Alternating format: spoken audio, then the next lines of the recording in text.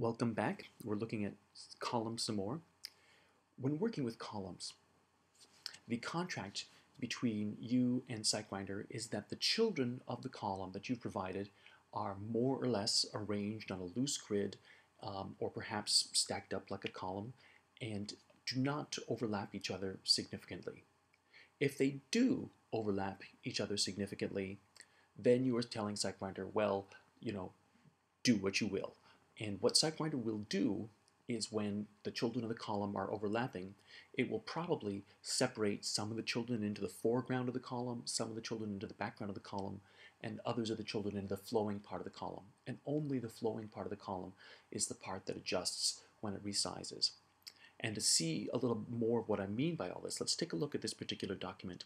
This document has some text at the top, some more text below that, and it has a crapulent graphic that is squarely underneath one of the text layers. And then joining it all together is a column. So the text layer and the graphic that are sitting atop one another are going to be the thing that are going to be open to interpretation. So when this is built, it looks like this. Now at first that seems like it's not so bad, but note what happens when we start to add text to this particular document or we start to change the text size. Look at this. It's the text is moving, but the graphic is staying fixed in its position, and that's probably not making us happy. So what to do about it? In this particular situation, what you need to do is you need to group the other text and that other graphic together. There are a couple different ways of grouping them. One would be to use a nested column inside this column or a nested panel. In this particular case, we can do either way. So I'm just going to make a new layer, and I'll choose a slightly slightly different color for it, and maybe a little more towards orange, so we keep track of it. And I'm going to position this layer so it's grouping together these two items. Now, since we want these two items, if we really want them to be frozen so that they do not move at all relative to one another, then we're going to use the panel hint for that. So I'll just name it something and put the panel hint on it. The panel hint is a bit like the opposite of the column, whereas a column says, my children should be flowing and maintain their relative relationship to one another. A panel says, my children are frozen where they are like icicles, and they should not change their relationship with one another. They want them to stay where they are.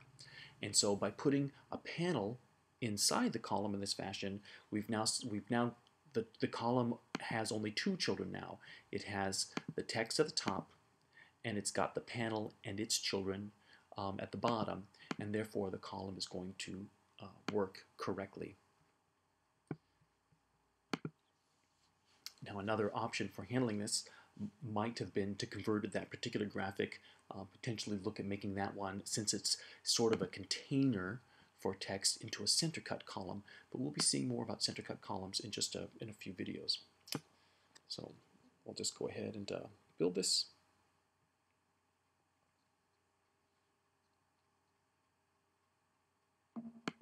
All right, let's reload, and now everything is happy.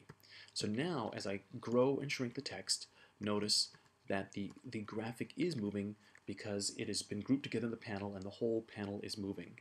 Now, panels are fixed size, so I can't, this is not yet a resizable container. We can use a center cut column for that if we wanted this blue gradient graphic to grow as its children text grew, but we'll look at that in a few videos. But anyway, so now you've seen columns and how columns, when they have overlapping layers, behave, and what to do about it if you want to take control of that, meaning use a nested panel.